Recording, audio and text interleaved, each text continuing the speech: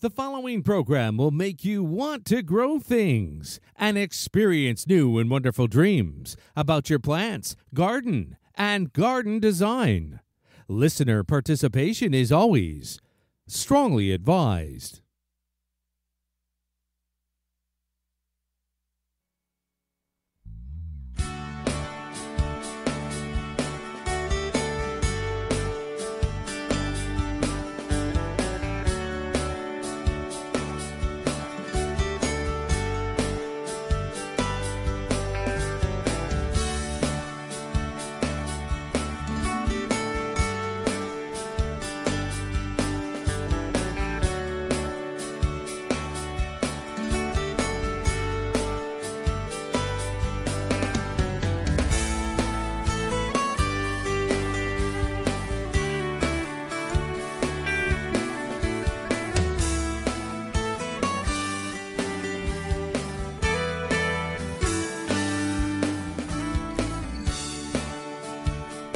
Good evening and welcome to Down the Garden Path with your hosts, Joanne Shaw and Matthew Dressing, right here on Reality Radio 101.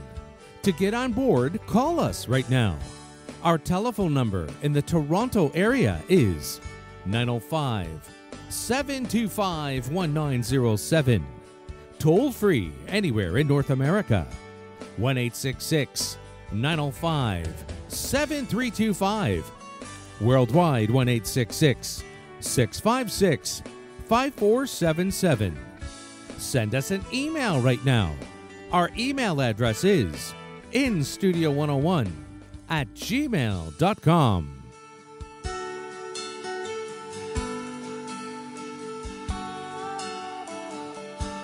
And now, right to your hosts of Down the Garden Path, Joanne Shaw and Matthew Dressing.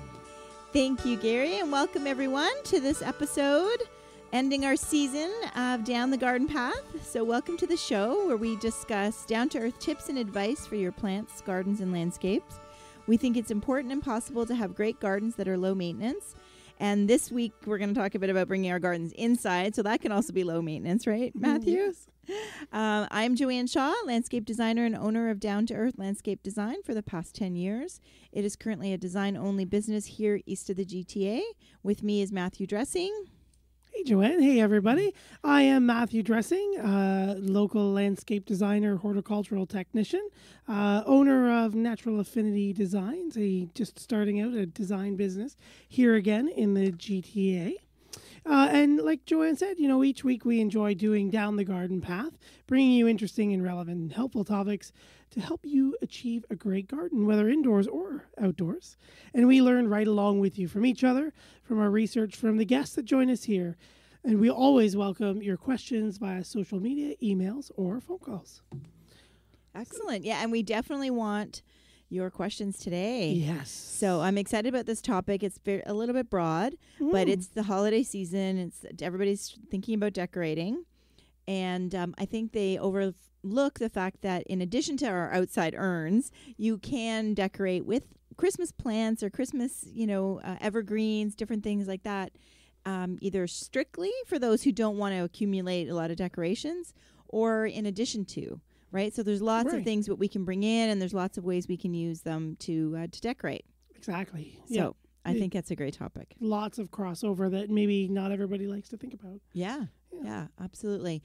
And there's always lots of questions around those tricky, sometimes especially like the tricky holiday plants. Yes. So we're looking forward to getting, if you've got questions about poinsettias, question about Christmas cactus, whatever those questions are, questions about your outdoor urns, anything that you have questions about. Even I know you and Gary did a show on everlasting and real Christmas trees. Fresh cut trees. So if there's more fresh cut trees, good way, more questions about Christmas trees, then we'd love to hear those questions as well. Exactly. Yeah. So everything Christmas on the season finale. That's right. That's right. This is our season finale. Matt, that was so professional. Yeah, I know. Was that good? Yeah, it was. Everything Christmas on the season finale of Down the Garden Path. I know. Should we end in a cliffhanger? No, I'm just kidding. Let's come up with a cliffhanger. So no, I don't know that we're actually capable of doing that. But Kerfuffle. Suddenly something happens to Joanne. Yeah. There's this. We end up the show with a scream and a bang or something like that. So I don't know. But there's certainly lots to talk about, and I think more and more people, as minimalism kind of is the trend, and be more with less, like those different websites and those different mindsets of having less clutter and less stuff. That and I know myself, I kind of did a quick pass of organizing my storage room just before Halloween and got rid of a bunch of Halloween stuff, and literally I had a really big box of old evergreen garland. Everlasting. Oh, okay. That's evergreen. I know, no, everlasting. And I know I didn't even think about the price. I know I had a lot of it, and because I had used to decorate in a lot of areas in the house, and I just thought it's got to go. It's time to go, and so it freed up so much space in the storage room, right? Because it's something you used for 1 week and a half, a year, took up so much room. So I think, and a lot of people are looking for the answer, that's kind of tied in. I know it's like a weird segue that I'm going on, but I think it ties in with the greens that we still can decorate with things that, they don't have a long lifespan, and yes, you're buying them and then they're dying and you're throwing them away. But right. I think it doesn't mean you can't still have a lovely, settled, evergreens in the house in different ways, and holiday plants that can really brighten up your space. And then you either gift them or, they just have their time. So I think it's a little bit of thinking outside the box. What do you think? Yeah, I agree. Yeah, a lot of people don't really think of combining their, evergreen boughs and cut branches with plants. I mean, we like to dress up poinsettias. Mm-hmm. So poinsettias, you have them for so long, but you can stick some cedar in the root ball inside the pot and kind of have that outdoor urn look in your poinsettia, or add some sparkling twigs or an ornament or something. Yeah. So there's definitely a lot of things that you can get into inside. Yeah. So let's talk some about the plants first, because that's something that people think about. I think that's the main thing people think about indoors is like the decorating and then the plants as far as the live stuff for sure. And when I think of poinsettias, I don't know if you say poinsettias. I don't know. I know there's different pronunciations. Yes. But one thing I think people don't realize is they come in a bunch of different sizes. And I really like the little ones. Yeah. And they get overlooked sometimes. And not all, it depends where you buy them. So, of course, not the big box stores are just going to buy, they're just going to be only carry like the 10-inch pot, right? Yeah. But I think if you go to specialty places, you can get them in a big pot. You can get them in a little pot. And so a big pot, can, instead of maybe a Christmas tree, maybe you don't have a room for a Christmas tree, or you want to take out something that isn't Christmassy out of that space and you don't know what to put in. So a large poinsettia would be great. Yeah. Same those little ones grouped together on a fireplace mantle or even on a coffee table can just really add that really pop of color and that seasonal interest, I guess, for the inside. And really not, again, it's not something you have to store, but they look adorable, don't they? They do, and they add that punch of color. Yeah, and a lot of people don't think of combining them with their houseplants already. Like everyone buys or creates little dish gardens or pots something up. But at Christmas time, I really find where I work regularly at my garden center, a lot of people don't put them together with things. So, even just a nice low bowl with 3 or 4 poinsettias with a nice silvery ivy, a couple branches, some twigs, it makes a beautiful live centerpiece. Or, that is a neat idea. Taking out a tired kalanchoe or another house plant that's maybe overgrown its pot, taking that out and leaving the other surrounding, maybe there's a fern or, again, an ivy or an African violet, and adding that poinsettia for just a refreshing punch of color. Yeah, that is a really good idea. Yeah, something like that. Yeah. So, and this year, just kind of going into what I've done is I reclaimed a really, it's kind of a tabletop sleigh.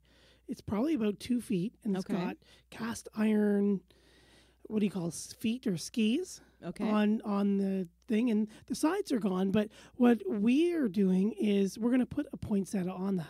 Okay. And on the sled. Okay. And then just decorate it around with some, some low fake candles, some other greens around the bottom, and really just dress it up and make this big centerpiece on a table that we don't often use, like unless there's some Right. big party coming over. But Oh, okay. yeah, so you can use other ornaments and other Yeah, some accessories. of the bigger ornaments, the big balls, that Right. type of thing can mix in nicely too. Exactly. Yeah. Yeah. Other everyday household items can be really dressed up with just a little hit of color. Yes. Yeah. Yeah, definitely. I think that's great. And something that a lot of stores carry, and I know your garden center does as well, is interesting kind of seasonal pots as well. Yeah. So, that's something that you can store fairly easily. And I like things that have maybe not just a Christmas theme, like maybe it's a winter theme. Yes. Maybe it's snowman, and maybe it's, or snow falling or something like that, Yeah. as my phone keeps going out. And so then you invest in something like that you can literally put out November 1st and keep it out until like April 1st. You know what I mean? So you really prolong the season. Exactly. So you can put, so if it's a pot that has like a snow scene or something or a little snowman on it, then it's something you can put, like a Norfolk Pine. That comes to mind, right? Yep. That is a great plant. I know we've talked about them in the show. And all these plants that we're going to talk about today, what I call the usual suspects, are definitely also not only great for indoor decorating for yourself, but they're great gifts as well. So that's something to keep in mind, that for the people that you don't know what to do and you don't know what to bring, or give them hostess gifts, or people who don't, let's say they do live in a small apartment, then that's something that you can give them. Yeah, great little things that can take up little shelf space or smaller vertical spaces on a shelf or by a windowsill. That's So right. Exactly. Yeah. Now, as far as, let's just talk about care. When we mentioned poinsettias, just keep them away from a draft. Yes. But also away from the heat vent. So they kind of have to be, so they can be a little tricky to place. But the coffee table sounds like a great idea, right? Because you've done that. And not a ton of water. So making sure, like if you're leaving that foil hat that we call it on at the base, that when you water them, that you take out the hat and dump it out. So you water it through, but don't leave it soaking in the hat. Yeah. Those are my tips. That's exactly, yeah. That we call that diaper bottom. Oh, is that what you call it? Because Okay. it just becomes this big soggy hat. Yes, yeah. Because unfortunately, like some of the outside plants, the same symptoms for overwater and underwater. They're right. identical. So sometimes if the hat's on and you're looking at the plant and you're thinking, man, I'm not watering it enough, and you're realizing that it's sitting in water. So I actually my trick is ice cubes.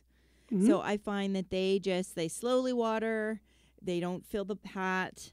That has always been, and I've recommended that to all my friends, and they all swear by it as well. That, when you remember and you think, you just take a handful of, because it's just so quick, you're racing around, so it's so easy to overwater them. Yes. Yes, it is. And that's a good way of doing it, too, because poinsettias, they don't like to really dry out for prolonged periods of time.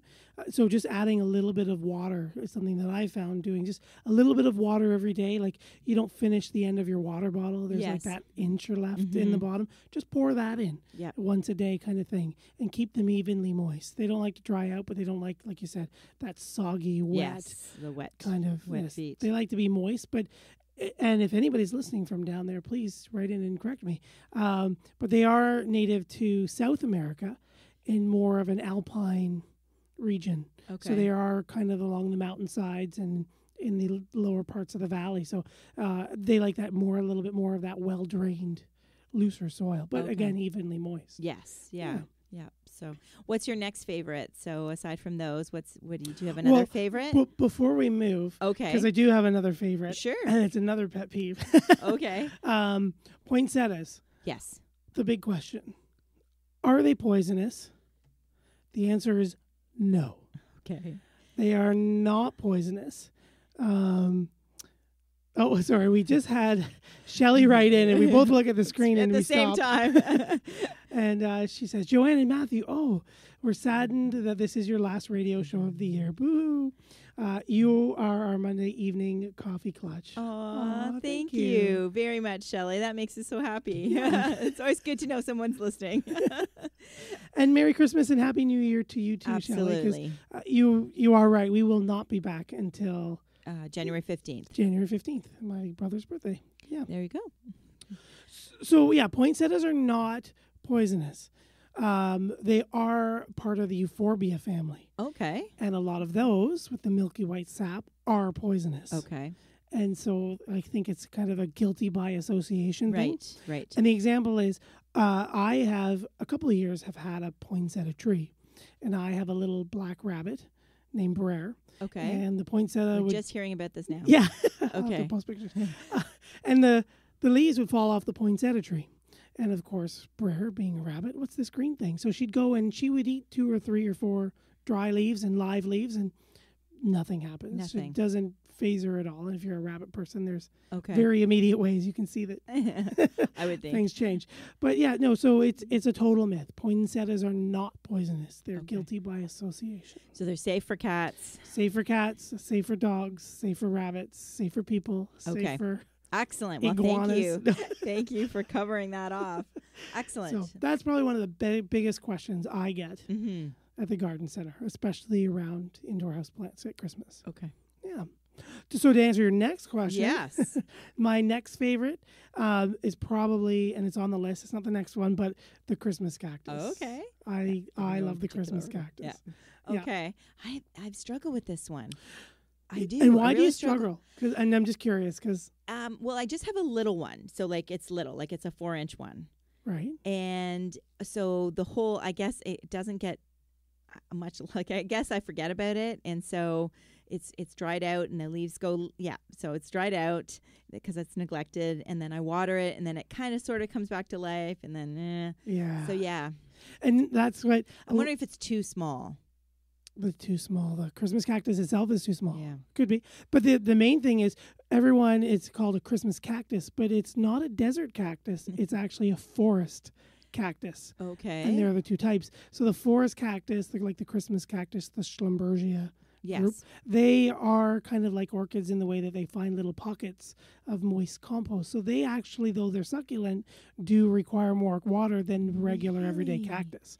Okay. Right, and So I knew I- they weren't a cactus, but I Right. still felt like they needed to be dry. Right. Yes, and that's what most people do. And I did that too when I first started. I love them. Okay. The way they grow, those cool tubular flowers, their colors. For sure. And How they like- bloom, like how the flowers come off the side. Like, yeah, it's pretty cool. Is It's a cool very plant. cool. and then I just always let mine dry out completely. And I was like, oh yeah, it's a cactus, beginner mistakes kind of thing. And then, it's a forest cactus, and I need to be watering it like once a week, every week and a half. That much? Yeah, Oh, that's how my. I do mine. Okay. Yeah. Okay. My poor sad little guy. 6 Okay. weeks later. Yeah, for sure. And they tend to, I know we call them Christmas cactus, but they also, some people say it's more Thanksgiving cactus, like, because the window isn't like December 25th. Really, the Right. window is kind of November to January. Like, it is a bigger window, Yeah. right? And that's my pet peeve. Okay. So the ones that you see out now, Yes. the Christmas cactus we all think of is that those segments that stick end to end with the very sharp pointy edges. Those are Thanksgiving cactuses, Okay. and they have that long tubular flower. Okay. The Christmas cactus is the same kind of segmented, same habit form kind of All thing, right. but they don't have the points. They're more broad, rounded. Ooh, So I they're might need pictures. they're smooth edged Okay. type things. All right. And again, usually the Easter cactus, which is the next cactus, will have a little red line. And it has the same flower as a Thanksgiving cactus.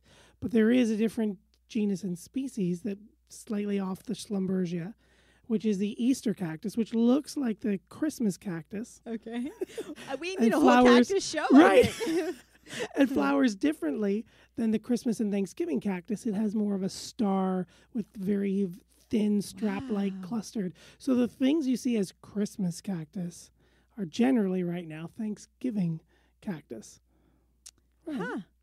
Well, that is very interesting. So anything blooming in the store now or Thanksgiving cactus? Are if they have the little points on the edges of the things Of the flowers or of the leaves? of the leaves of those Okay. segmented cactuses, those Okay. tend to be the Thanksgiving cactuses. Oh, right. Yeah. Okay. But they are cool in that sometimes even the flowers are striped, right? Or two color. Have you seen Oh those? yeah, Yes, yeah. There's two-tone. two tones. I've got a gold with a white throat, Really? and it's Okay. little white anthers and Okay. the pollen on the end. Okay. There's a new variety too I saw just recently. I forget the greenhouse. It's somewhere in the States, but all the new growth that comes out is bright gold. And Like then yellow? like yellow gold. Okay. Yeah, like almost, well, I wouldn't say highlighter yellow, but like gold Crayola yellow. Okay. And with mixes of pinks and nice, like rich, dark pinks. All right. And then as they age, they go back into their green color. And sunlight? Sunlight doesn't need full sun, does need a bright, indirect light to a moderate light. And if you give it too much light, you'll see a lot of the time it's either a food issue, phosphorus, potassium thing, but also in too much light, she'll go red and purple on the tips and on the ends. And that's her saying, a little too much sun, but also take a look at the feeding as well, because she's usually missing something too. But I know if I have mine, I have a south-facing window. Okay. But there's a big Manitoba maple that blocks and gives the me sun. very filtered light. But as the season gets later, she goes purple because there's so much light coming in. Okay. And I'm feeding her Yeah. regular stuff, regular cactus succulent fertilizer, but she goes purple because of the sun. Okay. Yeah. So, and again, because the forest cactus, right? Okay. So she's going to be under with the canopies and lower lights. Right. Like orchids and things. Like All right. orchids and things. And how do you see using them, or how do you use yours in decorating? Like, is it just something, just having the plant? Is that enough? Yeah. For me, I just love Christmas cactus so much that I like just a cool pot. I've got a really cool yellow pot that's all kind of, it's almost like it's bleeding or like paint has run down the sides. Oh, okay. And it matches the same color as the flower for my yellow Thanksgiving cactus. Another great gift idea. Yeah, another pot. That matches that. So yeah, grabbing a plant that you see and finding a matching pot. Because you can always, even if you take the plant out, you can always put a cool matching annual or other house plant that you get later. Right. Yeah. So I keep them by themselves, but I also like them with ferns or something like a low-growing ivy or a little bark. I'm a little bit more natural. That's natural affinity. Yeah, yeah. And so I like to add those natural elements, a little bit of stone and bark or another kind of woodlandy-like houseplant to mix with it. Would they work in those dish gardens, like the covered... or do they want like a terrarium? Terrarium, yes. They would, but like other succulents, you want it. Make sure that it's not closed all the time. So succulent terrariums like to be open because of the circulation. Right? They like that humidity, but it's more of a lighter humidity, but in more of a dry heat as well. Okay, well, that's good. So, how's that to the answer? That was a good answer. We still have lots of show to go. No, we'll go quickly through the last couple ones. Amaryllis, which is one of my favorites as well. My mother-in-law's favorite. She is she already has 2 blooming. She planted them ages ago, and so that's something as a gift. You can buy them cut flowers. I don't know if most people know that you can buy them cut at the flower shop. And they look great in a vase, on a table, like a simple centerpiece. So I think it's something to think about. You can, it's a great gift because they come as kits. So you can give someone, whether they kind of do it themselves, and maybe someone who's now in a condo or an apartment that doesn't have a garden, that's a little bit of gardening they can do themselves. Yeah. Or you can pot it up yourself and give it to them as a gift. So, the kits come with a bag of soil and the pot and the bulb. And so I think they take a little while to bloom, depending on your light and depending on how long they've been in the store. But and the temperature of the store. Remember last year they all popped because it was so warm.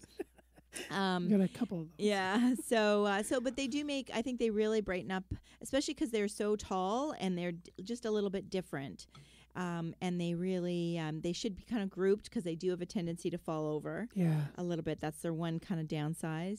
But, so I think they're a great little plant that you can the same with you. Like, I take a lot of my house plants away and to put out my Christmas decorating, but not everybody can do that. So I think amaryllis are something that you can kind of tuck in with your existing plants just for that pop of color. They've got height. They come in beautiful, all kinds of shades of red and white and pink. Yeah. And, but I also think about cutting them and having them in a vase because I think they're fairly long, like something you could even put in a bathroom or something, a room that you don't use very often, but you just want something in there. Nice, beautiful hit of Christmas color for sure. Yeah, for sure. Yeah. And lastly, that we mentioned the Norfolk Pine, which it looks like a little Christmas tree, but it's not really an evergreen, right? It's and it's not really even a pine tree, but it kind of looks like a nice little Christmas tree. And it's a great one for, again, that's somebody who doesn't have room for a big tree. You could buy that and put in a little bit of little balls and a little bit of decoration on it. Yeah. I have one, and I do have one that's in my living room always, and I do kind of hang little Santas from it at Christmas time, little tiny ones. So yeah, that's something to think cute. about. Yeah. So I think it makes a great gift, but it also adds like that wintry kind of, if you wanted your yard, your home to have that kind of Christmas look to it, then it's something that I think is worthwhile considering. Yeah, for sure. A great little house plant. Yeah, for sure. Yeah, for sure. So what are the other things? When people are thinking of decorating with greens, they're thinking of... Yeah, mainly outdoors, but again, coming indoors, a lot of people like the live garland coming down the banister rail. Right. Or what they'll do is they'll have the mantle swags. Yes. The mantelpiece swags, and they can make those.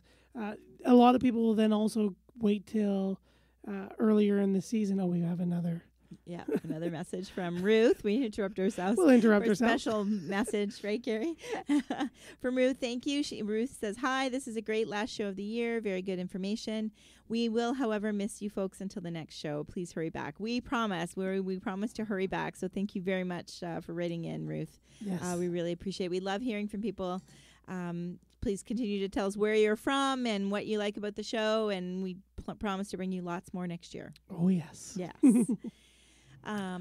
So the artificial or the everlasting boughs and things that people bring in. Yeah. But you can bring in the real stuff Yeah, too, you can right? definitely bring in the real stuff. A lot of people, if you bring it in early... Define early, mid to end of November. Okay. Maybe even beginning of December, depending on how dry your house is. Okay. And that's what tends to do it is outside we've got them in soil, and we've got them or in oasis, whichever you build your Christmas outdoor the urn arrangements. ones, yeah. But just when you buy them at the nursery, they're not in anything, right? Right. They're just at the on tables. Right, so they don't have anything to draw water from. So Right. they've got their water. So there are ways around that, but a lot of people don't realize that they do need to treat them or dunk them and bathe them in order for those evergreens, the live, fresh stuff, to keep that water. Okay. Because our houses are very warm, but they're also very dry Yes. in the winter. And those cut evergreens, they just go right out. And the wind, the air does it for the planted ones, right? If you don't water your cedars enough. Yeah. Here we are watering again. Yeah. Yeah. So how would you treat them? So if you wanted to bring in some evergreen swags to put on your fireplace mantle, how would you treat those? First, I would wait if I'm going to do live evergreens above a fireplace, especially an active one. Okay. Because there's that dry heat draft, For right? sure, That's for going to start to dry them out. So resist it as long as you can putting it up there. Okay. Or what you can do is a couple of things. You can bathe them. So fill your tub up and leave them in there for 30 to 40 minutes. And basically... I would say 30 to 40 days. Yeah, 30 to 40 days. Pull it out at Christmas. Dry it off. And what happens is she'll absorb so much of the moisture out of the tub and kind of reinflate herself. Let her air dry or pat her dry. Okay. Because you don't want to put her out on your beautiful wooden mantelpiece. Yes. Have drip everywhere. So let her dry out and then put her back. And you have to do that every week and a half. Ooh, okay. Right. That's too much work. Right. Or make sure that you do buy fresh, that it Okay. hasn't been sitting around a long time. It has been protected from the wind, and then wilt-proof. Okay. So we were talking about that, I think, a couple shows ago or a few shows ago. Yes. And what it is, it's organic, it's biodegradable, and you can use it at any time of year. We use it predominantly now, and it'll seal the moisture in. So the leaves have the little holes that they sweat through, if you will, for the lack of a better term, or a layman's term. And you basically seal them off with that wilt-proof, and that will hold them and protect them somewhat inside as well. But again, some source of water is best. The other way to do it as well is, if you're going to do a mantelpiece swag or something like that, is have it built fresh through the floral shop. Okay. So wait till mid-December, and they will build it in oasis. Okay. And that you can water and wilt-proof, and it's much more resistant to that. That's something, if you're entertaining, that type of thing. Yeah. Right. Yeah. Exactly. Now, could you cut them, almost treat them a bit like flowers? Because you said bathe them, but could you, let's say, do fresh cuts on the green boughs and then put them in water, let's say like a vase, like a large vase or something like that, until mid-December. Yeah. The trick is the timing, because we want to buy them while they're good and Yes. stock in the stores, but then Christmas, they start coming in so early, They right? do. Yeah. So could you treat them almost like flat, like cut flowers and put them in water that way, and then take them out of that and use them to decorate like mid-December? Yeah, you could do Okay. that. That'll require a fresh cut once every 5 to 7 days. Okay. And then, like your Christmas tree, I would use the Stay Fresh. So it's Okay. basically a floral preservative for Christmas Right. trees, if you're unfamiliar with it. And you're going to fill that with your water every time you fresh cut it. Okay. And then you are going to have to change your water probably every 3 to 4 days. Yeah.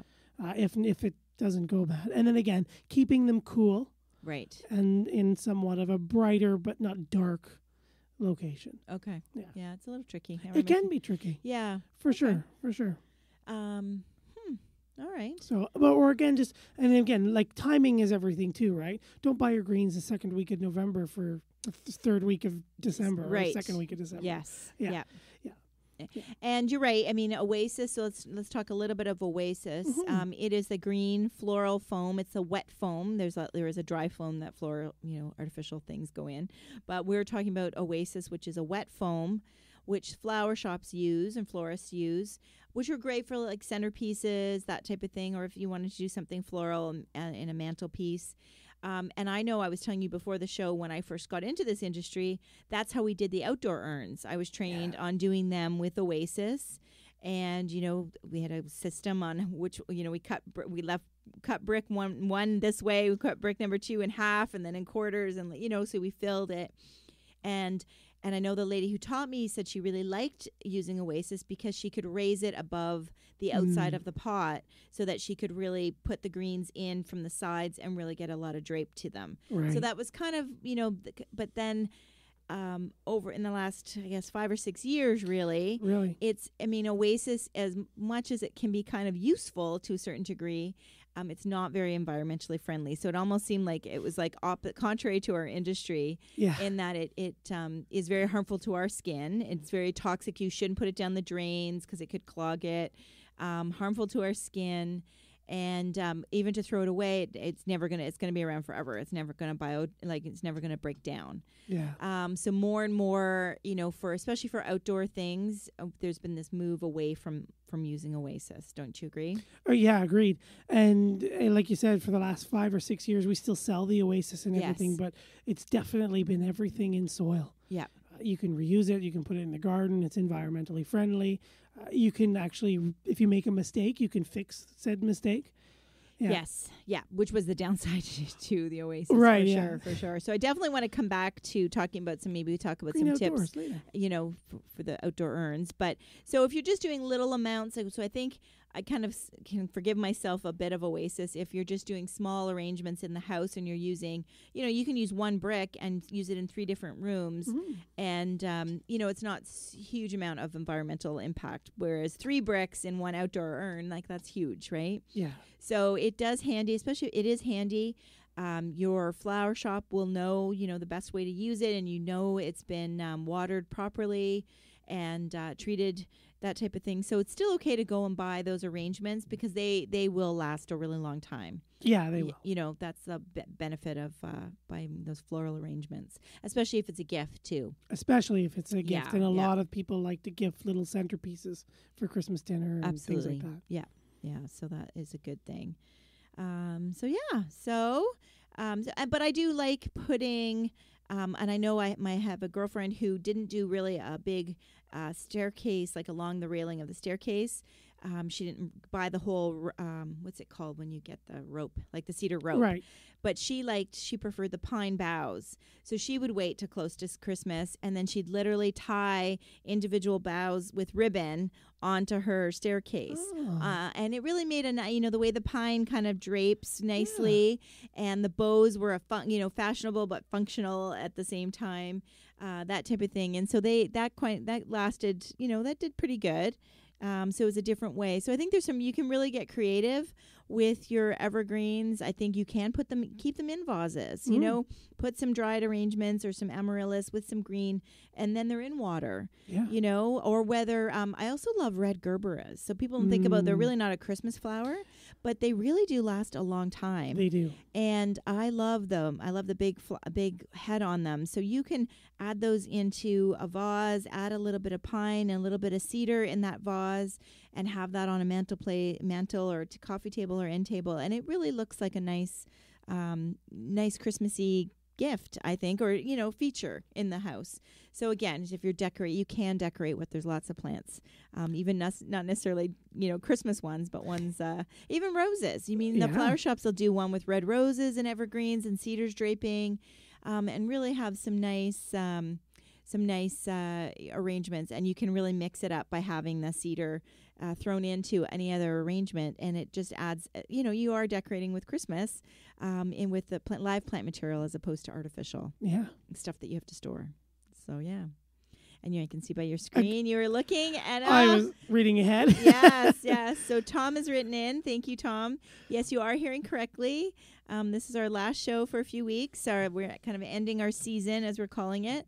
And we will start up again in January 15th. And you were a landscaper. Oh, I really appreciate that. We love hearing from landscapers. So in Erie, Pennsylvania. And that's great that you look forward to passing our free advice on to your clients. Excellent. You should check out my newsletter. A lot of stuff that we talk about on the show ends up going into the newsletter that I email out, Tom. So if you go to downtoearth.ca, my website, you can sign up for my newsletter. And I just send it once a month. And it gives everybody lots of good tips on what to do and what not to do in your garden. And a lot of the stuff that we talk about here on the show. So there's still so much to talk about. There's still tons to talk about. Yes. Now, have you done your well, let's segue to the outdoor urns. Have you done yours yet? Do you do them? I don't, being on a balcony, as everyone knows. I usually have the shears closed. Okay. And because I face a roadway. Okay. And so we don't see them. We don't want to be on. Yeah. Look in the fishbowl, everyone. Yes. So I go to Nana's. And I do them because I look after her garden. And she has, what are they now? 72-inch window box. Wow. That I do. And then a 36-inch on the other side of the door. Okay. Just the proportion, the way the door is to the, so I do those. And no, I hadn't. I'd gone to do it last week. Yes. And it was so windy. Yeah. I couldn't keep them upright and they were just falling apart.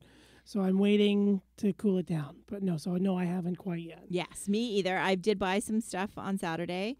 Haven't quite been in the mood. And the weather has, every time I think about it, the weather isn't agreeing. Although tomorrow is kind of the day. Apparently we're going to have a bit of a warm day tomorrow. And so I am going to try and do that. I have a couple that I see out my kitchen window that I have containers on those half baskets on the brick wall outside. So I see those. So I like to kind of put something in those, and then my front door. At the front door, I'm going to put a couple up. So I haven't really decided my theme or anything like that. I've been trying to be inspired on Instagram. Been downtown a few times, and they're really doing stuff downtown very differently. A lot of black, a lot of dyed black plant material. Yeah, it's kind of interesting. I haven't been down yet. Yeah, so they really are doing some funky stuff. I'm not fond of that because I know the wet will cause it all to bleed. Yes. So I'm kind of looking at that with skepticism. Yeah. But as we mentioned, we definitely recommend using soil, moving away from oasis. Mm-hmm. Don't you agree? 100%. It's so much easier. It's inexpensive, environmentally friendly. You can build it up. You can do so many great things with it. Yeah, and like we mentioned last week or a couple weeks ago, if you haven't taken out your annuals, your dumped out those, don't dump them out. I did dump them out of one. You just cut the annuals, cut your begonias and geraniums, cut them off, and then that soil that's in the pot when it warms up. And I've been known, and other people were telling me too, their stories about having to bring them inside for 2 days to thaw. I've done the boiling water. I've done that. Yeah, to make them thaw. So if you've left it too late, there are ways around it. But the nice thing about those containers that have all those soil and roots, it is a pretty good solid base for you to stick some evergreen branches in. Yeah, that type of thing. So have you noticed at the garden center? Have you noticed any new trends, new material? Lots of funky different pods coming and going. Pods. Yeah. Like POD. POD. Yes. Okay. Like unnamed, I don't even know what plants they're from. They just mysterious seed heads Okay. that show up.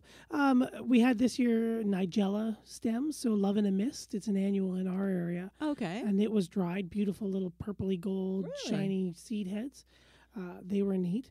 And then a lot of people are moving to, and I'm kind of doing this for my Christmas, is I don't know the woodworking term, but like the cutout trees. Oh, okay. They're Yep. almost, a lot of that, like colored mittens and reindeer and trees and More of an funky ornament, stuff. kind of like Very- a wooden ornament on a stick kind of thing. Yeah, exactly. Yes. Kind Yep. of more in the different ornaments. Yeah, I think we definitely have gone, like the trend is more natural. I think it started with those birch branches. Yes. And going to more of natural, like this, I remember the day when there was lots of silver. Remember we used to color block all the silver and the gold and the green and the red and all the sparkly stuff. And there's been a move, I think, away from that. I barely noticed that at the garden center on the weekend. You've hit it, yeah. A big trend. A lot of people, they like that Christmas bling, like just a hit of it. Yes. But they're very much, like you were saying earlier, thinking like with the containers, thinking winter Yes. instead of just Christmas. Yes. Yeah. So a lot of people, berries, birch again.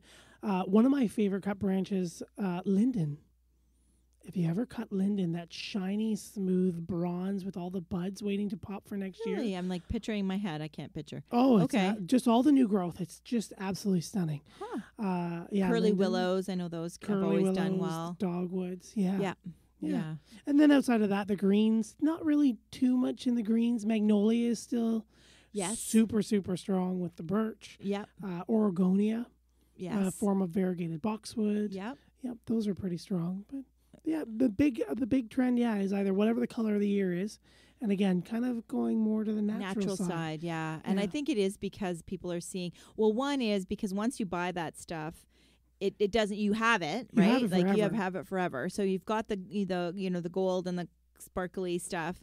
You're going to have it for a few years. So they're not, I don't think they're buying it every year. And then the other thing is, I think the trend is people realizing that they're putting those up mid-November and they need them to last until at least March. Right. And that it's better to go with more of a natural thing. I think the exception can sometimes be the berries, because I know our natural berries, as amazing as they look when you buy them at the nursery now, they do, well, one, the birds could eat them, which is what they're there for. And two, they can like kind of freeze and fall off, or if they're the wind, or if they're anywhere near the entrance where they get knocked if people are walking by.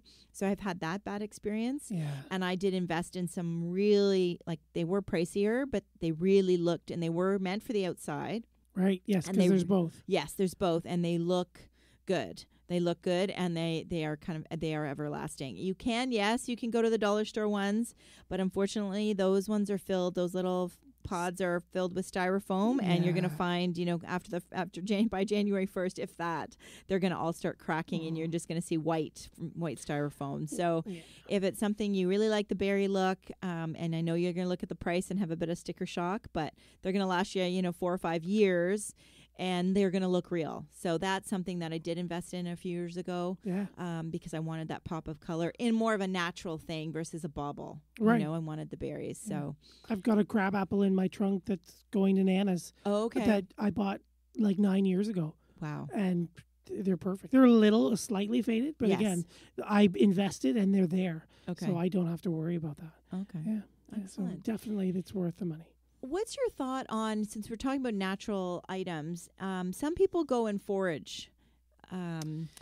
And I know I'm guilty. I used to go and get cut sumac, but I know that it's kind of a controversial thing now with environmentalists and stuff. So I just wonder what your take on that was. A little segue to, Yeah, let's go. because some people, there's dogwood's growing wild. Why would I buy dogwood? It's growing wild. And why would I buy sumac? It's growing wild over there, and that type of thing. Yeah. So what are your thoughts? I'm kind of half and half. I think it's, for me, more of an awareness thing. So like we know that dogwood grows so quickly once it's established that yearly you couldn't cut it back to 6 to 8 inches, and she'll pretty much reward you with new growth if Right. she's happy and she's in the right spot.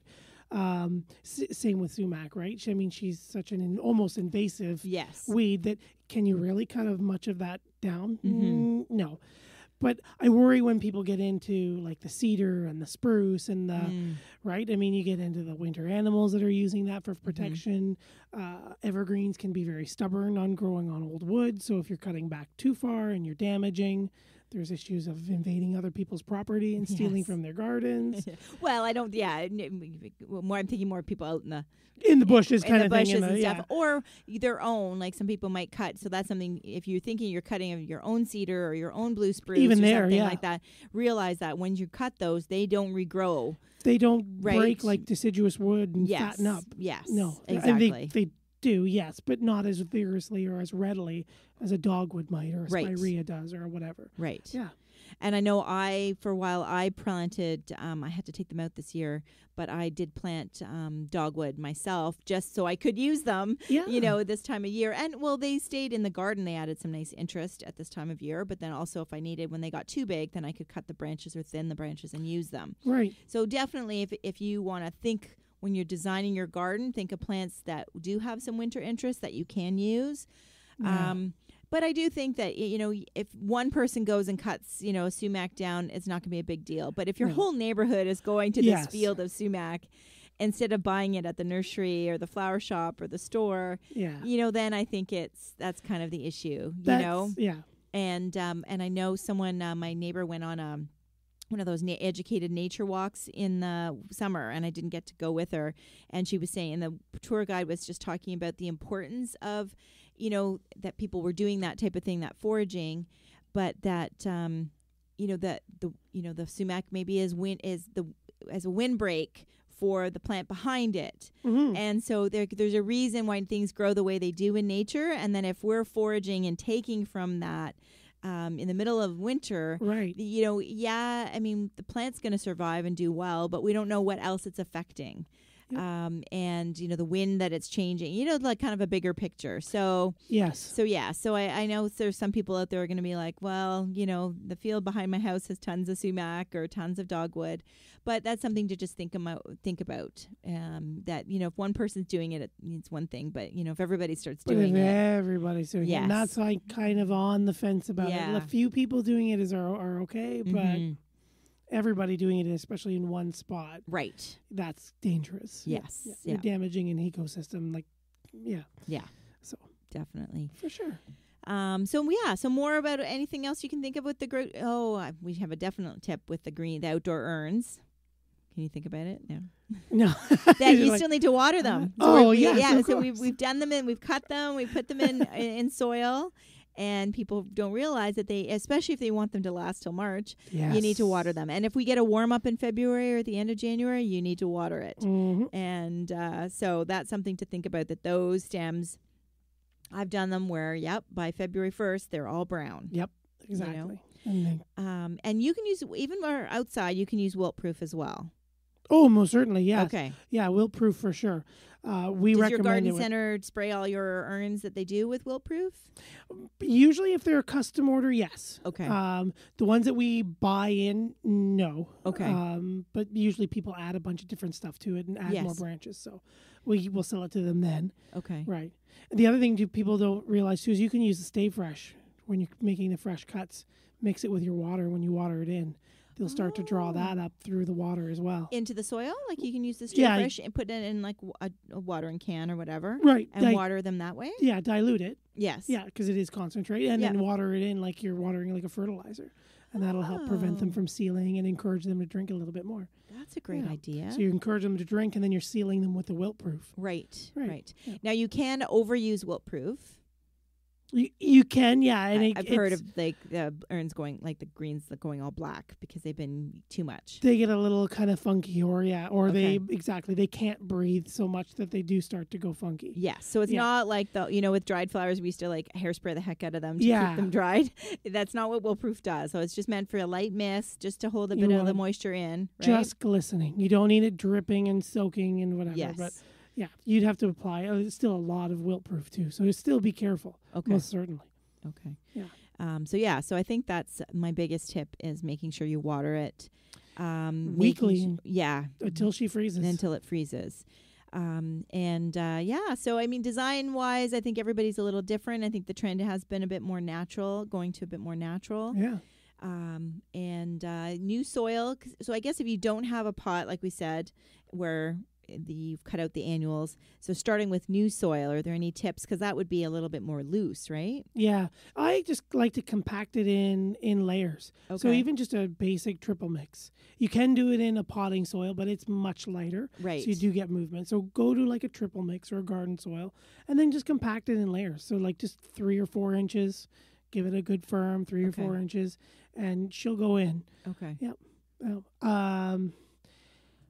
Another tip, I guess, is just we were talking about the skirt earlier, right? And with the oasis and raising it out. Yes. I find, just in my experience, don't be afraid to leave some longer boughs. So you get a nice piece of BC cedar. So BC is very dark green, very loose, wispy compared to Ontario, lighter green, more stiff and erect. So BC cedar is used for the skirt, Right. which we More call draping. the edging, the draping, right. Leave a longer piece. Leave a piece that's a foot long. Okay. Clear some of the ends of the clusters of needles, the leaves on the bottom, but then stick that kind of sideways into the middle. So she's almost going in at like a 60 or a 70-degree angle. Okay. And just the weight of her being almost on her side will dip over and create a thing for other greens to rest on. Right. But also cover that gap if you need to get that bigger skirt. Yes. Yeah. Yeah. Oh, that's a good idea. Yeah. Start with your branches. Mm-hmm.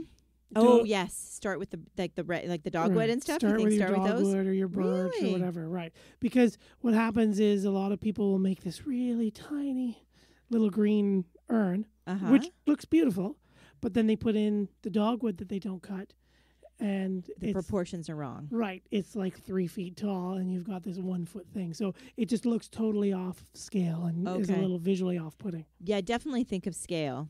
Yeah. Start with your branches. And decide how tall you want it to be, because that's how tall it's going to ultimately be, right? Right. You have 5 feet birch, you have a 5 foot urn. But then go about 2/3 of that height. So if you've got a 2.5 foot dogwood, you're going to go up to that 1.25 to 2 foot kind of range. Yeah. And think about the wind. And I think lots of times people that have porches or have coverings have a bit of, they can get away with a bit more than people who don't. People who have quite exposed, you have to kind of really consider the wind. Also the dyed, I think the dyed material is kind of trending out, but if you are exposed, even the ribbon, if the ribbon, you have to really look at what kind of ribbon you're buying. Because then it's really going to, if it's getting the snow and the ice and the rain on it, it may not last as long. So I think you have to also think about your conditions, and which might mean you can't be matchy because your one that's covered can't match the one that's exposed. Yeah. So that type of thing. So I think about positioning and weather exposure. Especially at the design stage when you're walking around picking them, because I think you get home and then you're like, they're both the same. I bought all the same material and, one is going to do better than the other, that type of thing. So that's something to think about. Yeah, for sure. Yeah, and I know I'm just showing Matt some pictures of some really different ones. This designer, I'm not sure if I like them or not. I'm not going to mention who it is, but they're just a little bit different. Simpler in a way, but kind of done in layers, that type of thing. So there's lots of pictures on Instagram. Yes. So I think I haven't figured out what the best hashtag was, though, to find them. Yeah, so I'll have to start one. Yeah, well, I might put that on. If I can find it, I will put that on Facebook and share that with everybody, or on my Instagram page. Just as we wrap up, there's an idea in one of these pictures that we do at the garden center too. If just for quick greening, a lot of people are just buying a wreath and dropping it on the top of their urn. Oh, okay, and that's the skirt. And that's your skirt. That's your edging. No thought, and sticking it in there. Yes. And a lot of people are coming in and buying the 2 to 5 foot Christmas trees. Yes. Giving it a fresh cut and sticking it in and decorating it as well. And that's what I was thinking about. I couldn't find the 2 to 5. I just found I couldn't find them. We have more coming in Thursday for you. Excellent. So that's what I was thinking about.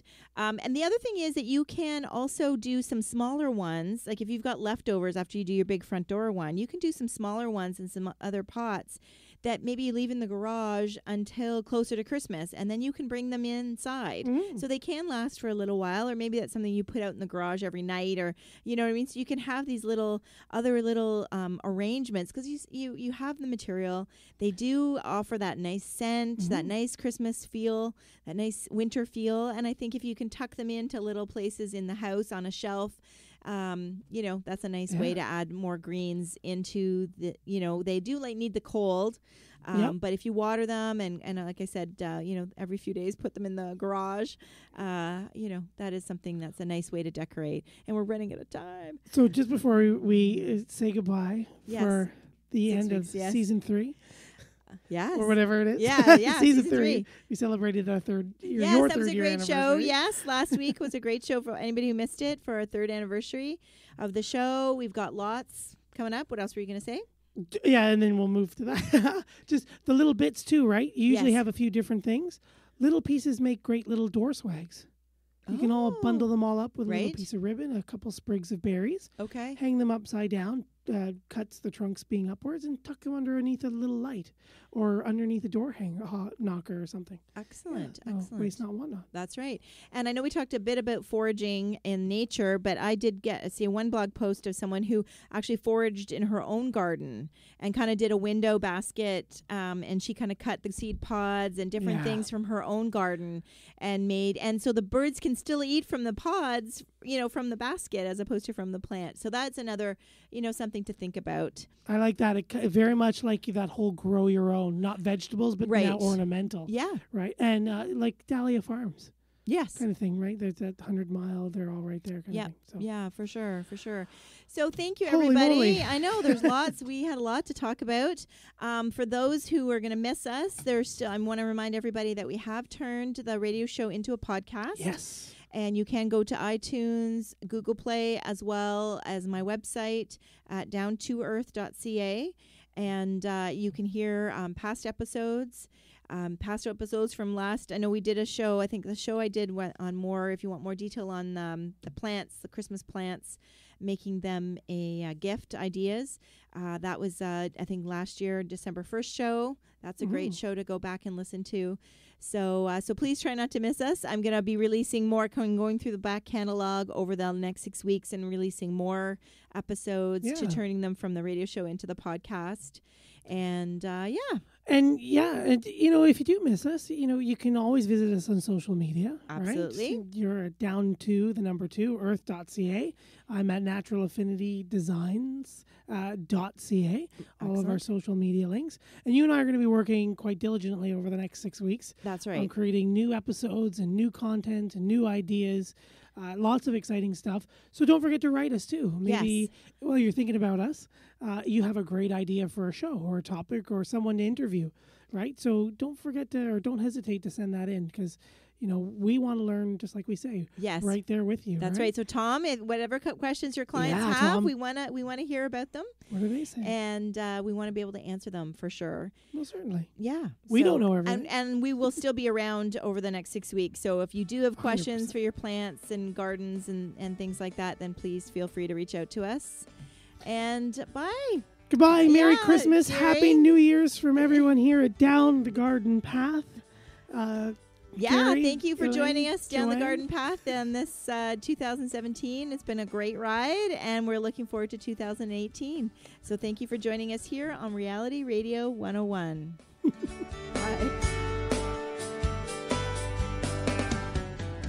Thank you for listening to Down the Garden Path with your hosts Joanne Shaw and Matthew Dressing, right here on Reality Radio 101.